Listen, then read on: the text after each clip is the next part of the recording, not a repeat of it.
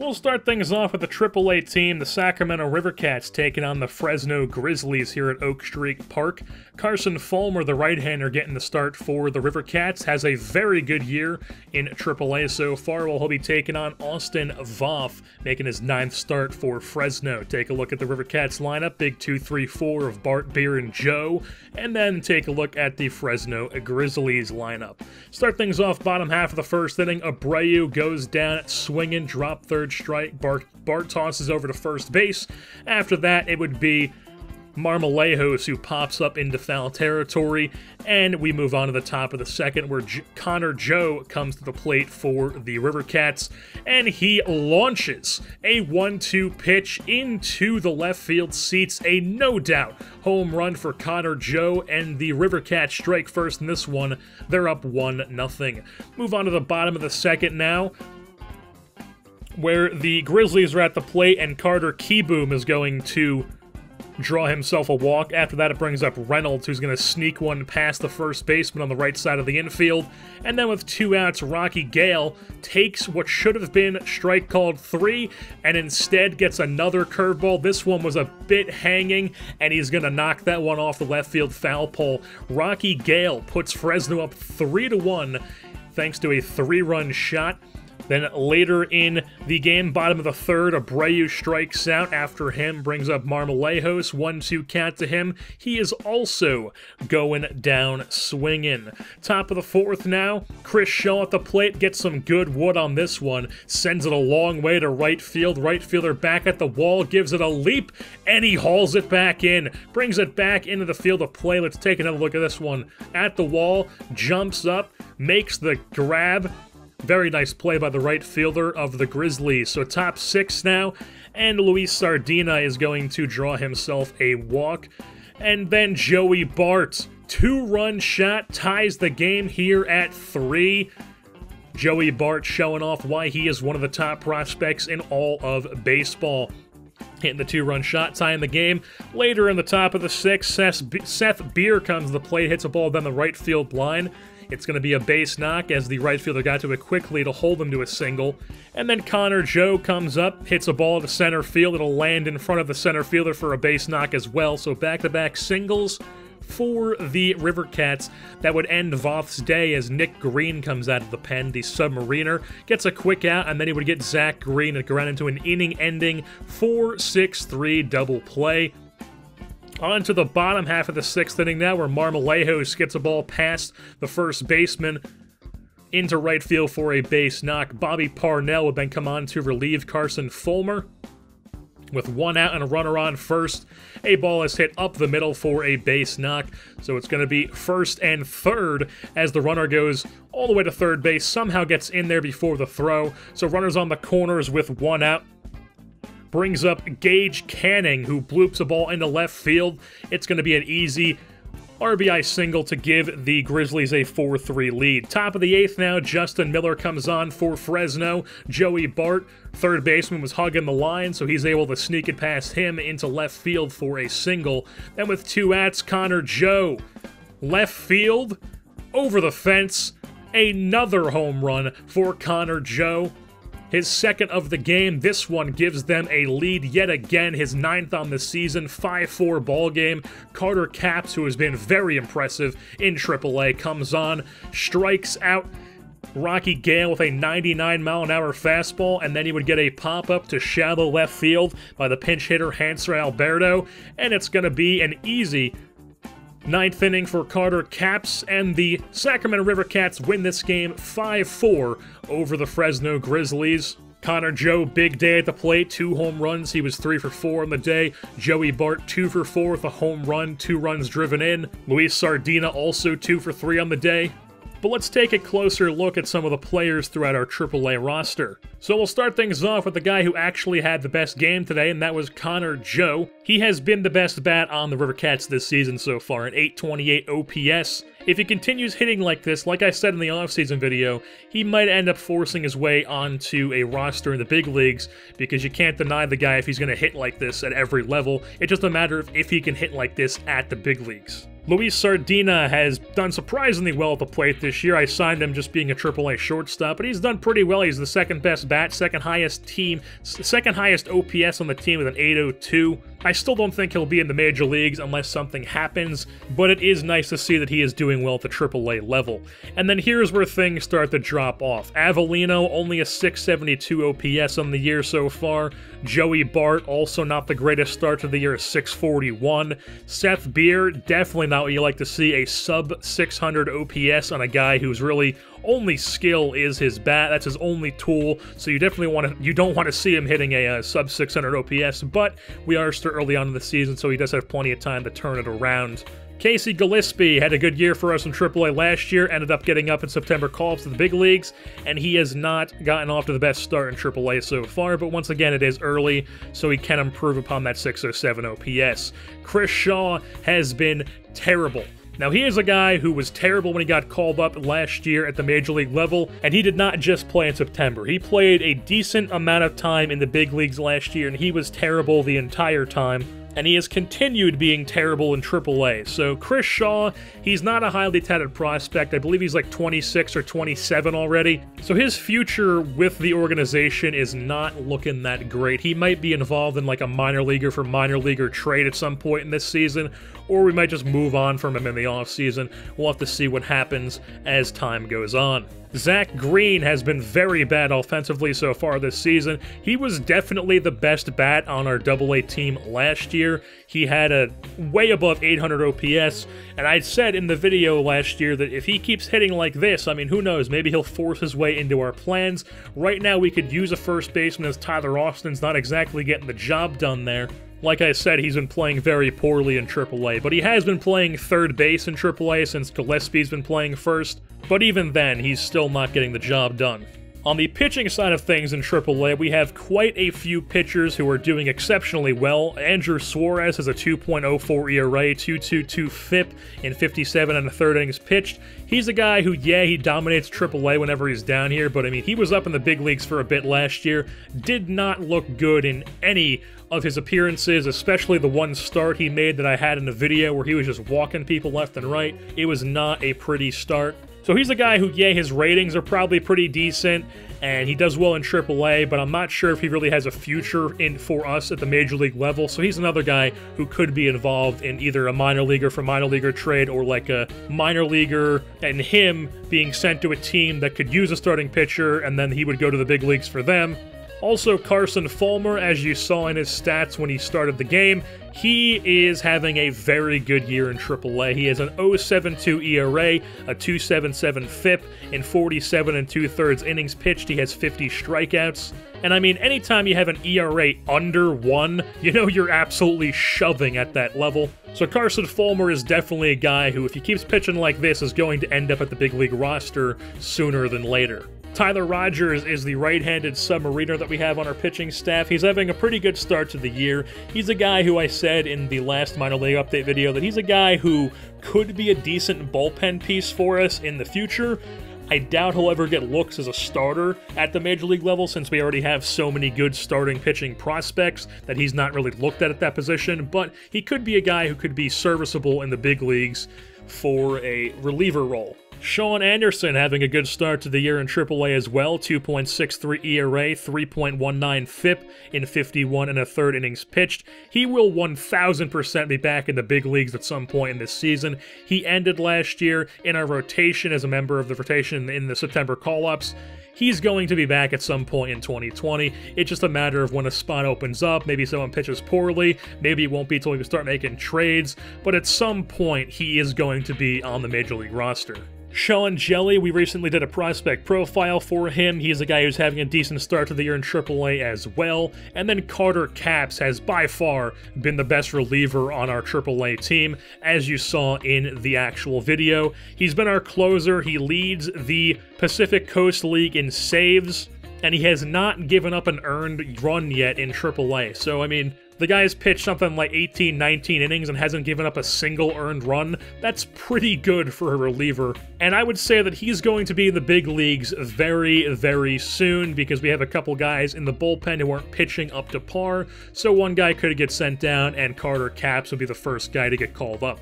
Now down to Double-A to take a look at the Richmond Flying Squirrels taking on the Altoona Curve here at Barnes Canyon Ballpark. Sterling Sharp, the right-hander, came over in the Gerardo Parra and Tony Watson trade last year, gets the nod for Richmond, and opposing him will be another right-hander in Gage Hins.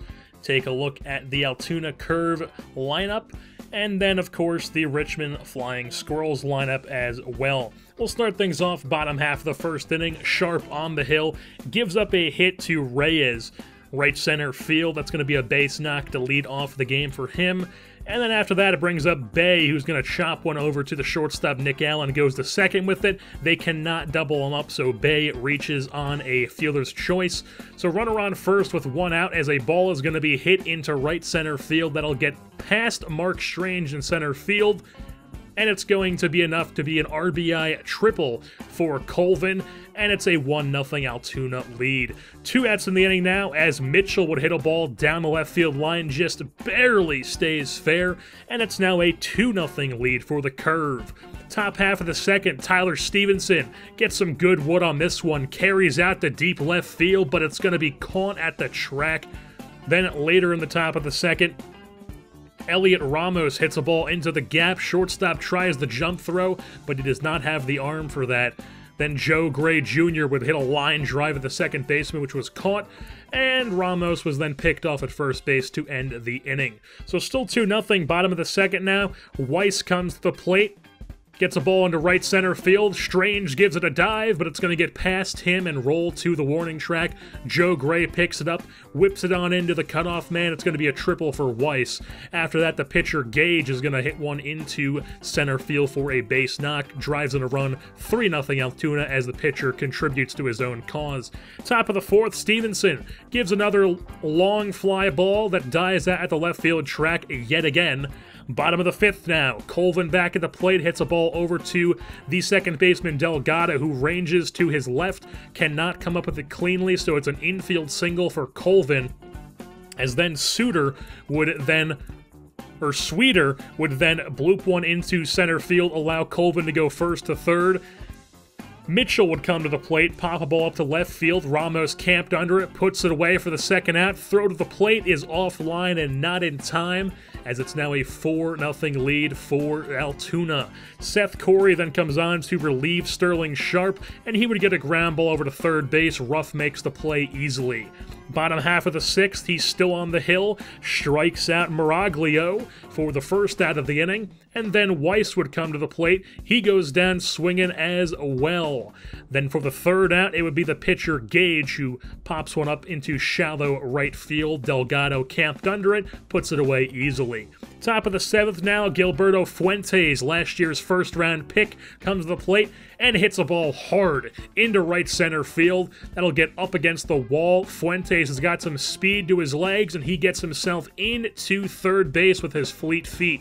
So he's on third, brings up Tyler Stevenson, who finally gets the hit he's been trying to get all game. RBI single, Richmond's on the board 4-1. And now, a pitch gets away from the catcher, allows Stevenson to move up to second base. Ramos would then hit a hard grounder at the third baseman, easy out for there. So one down brings out Joe Gray Jr., absolutely crushes a pitch to left field, but it somehow dies out at the wall. Yet again, that left field wall just cannot be cleared in this game. Stevenson does tag up to third, though, but Delgado would pop it up to center field, so nobody comes in to score for the rest of the inning. 4-1 still. Bottom of the seventh, Seth Corey still on the hill. He walks Bay. He'll take his base. One out, runner on first. Colvin then gets a ball past the glove of Fuentes at first, so it's first and second now with one out for Sweeter, who also gets a ball past Fuentes, and that's going to drive in a run as well. It's now a 5-1 game. Brings up Mitchell, who is going to pop a ball up into left field. Ramos camped under it, puts it away, throw to the plate, is going to be not in time as it's a sac fly, 6-1 ball game. Nick Birdie comes on for the top of the 9th for Altoona. With 2 outs, Tyler Stevenson lofts a ball into center field, bloops right in front of the right field or center fielder for a base knock, and then Elliot Ramos puts a charge into one, and they finally clear that left field fence. A 2-run shot here in the top of the 9th makes it a 3-run game with 1 swing of the bat. So with 2 outs brings up Joe Gray, who's been tearing up Double-A so far this season, but not right here. Goes down to the drop, 3rd strike. They throw over to first for the easy out, and it is going to be an Altoona victory here over Richmond by a score of 6-3. And now it's time to take a closer look at our Double-A team. So as I mentioned, Joe Gray Jr. has been tearing up the Double-A level. He has the best OPS on the team at a 908. I'm not going to talk too much about him because he will eventually be getting his own prospect profile, where we'll be going more in depth on Joe Gray Jr. Jinda Jiang, the thick catcher from Taiwan, 862 OPS, very good OPS, but only in 46 ABs as he is the backup catcher for the Flying Squirrels. Mark Dr. Strange. He was one of those guys who was drafted by an AI team and then not signed, so he was immediately in free agency. I jumped on the opportunity to sign him, so Mark Strange is now a member of our organization in the outfield. He has been very good so far to start Double-A, 824 OPS, which is the 2nd best among everyday players at the Double-A level for us. He's a very good player. He's got a good contact bat. He's going to walk a good amount. He's very fast. He's not afraid to swipe bags. He's also very aggressive on the base paths. He's got good instincts in the outfield. He's got the speed to play center. He's got the instincts to play center, but he's got a Johnny Damon arm, so he's more ideal to be in left field. Gilberto Fuentes, he has a 797 OPS. He was last year's 1st-round pick for us. He will eventually be getting himself a prospect profile. I would say he'd be getting one very soon. Tyler Stevenson, 741 OPS. He's currently our Double-A catcher at the moment, but I view him more of a corner outfielder long-term, partly because we have our catcher of the future in Joey Bart, but also because Stevenson's just not good defensively behind the plate, and you don't want your catcher to be not good defensively. Ricky Ruff, he was our 2nd-round pick in the 2019 MLB draft. To start off the 2020 season, he only has a 712 OPS, so you could say it's been a rough one. But despite the slow start, Ricky Ruff is a guy who is going to be a key part of this team in the future if all things go to plan. He is a very good player ratings-wise. He is an all-around good bat. He's got pop. He's got contact. He's going to walk a decent amount. He's a switch hitter. And then on top of that, he is a very good defensive infielder. He can play all over the infield, 3rd, short, 2nd, wherever you want him. He can play those positions at a very high level. Elliot Ramos, of course, we just did a very recent prospect profile on him. He's got a 660 OPS. Not the greatest start to the year, but we are still early on, so he can turn that around to end his season. Now, this guy, Jose Miguel Fernandez, is someone who absolutely has no future on this team. I purely signed him because we needed more depth infielders in our minor league organization, so I signed him. But I'm just mentioning him because if you were around for the Oakland Athletics franchise at MLB 16, you will for sure remember Jose Miguel Fernandez. He was our everyday second baseman in that series, and he was a damn good player in that series. So, throwback to that series with Jose Miguel Fernandez. And Fernandez digs in, still does not have a hit in the postseason, as the pitch number 1 is in there for strike 1. So their Bettis' day starts off with a high strike, fastball. So 0-1 count to Fernandez. Now here comes the pitch. And Fernandez gets all of that one. Jose Miguel Fernandez with a solo shot over the right center field fence leads off the game with his first hit of the World Series. And now moving on to the pitching side of things for the Flying Squirrels. Sterling Sharp, who was acquired in the Gerardo Parra and Tony Watson trade to the Nationals last year. He's had a solid start to the 2020 season, a 3.13 ERA, 3.81 FIP in 63 1/3 innings pitched. Obviously didn't pitch the greatest in-game in the actual game we showed, but he is still having a good year in Double-A. Jay Groom, also decent start to 2020. The plan for him is still to be in AAA by season's end, and then maybe compete for a starting rotation job in 2021. Tim Cate was the other prospect who came over in that Parra and Watson trade. He will be getting his own prospect profile, probably at some point in 2020. But if not, 2021, because he is a guy who is at least a couple years away from the big league level. He is having a good start to 2020, though. Seth Corey, our left-handed reliever, is back at it again, being a good reliever for us. He's got a 1.06 ERA, a 2.79 FIP, and 34 innings pitched. He's still only 21 years old, so he's got some time to improve before he's even really in his prime.